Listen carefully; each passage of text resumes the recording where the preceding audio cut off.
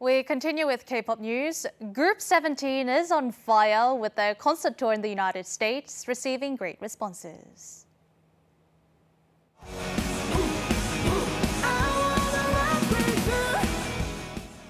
K-pop boy band 17 have a major concert tour scheduled at home and abroad this fall.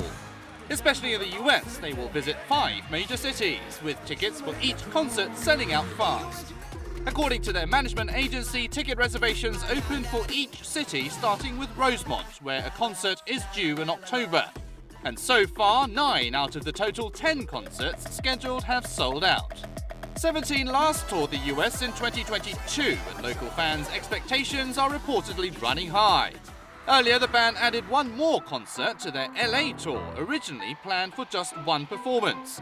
17's upcoming tour will kick off in Korea on October 12th and continue on to the US and Japan.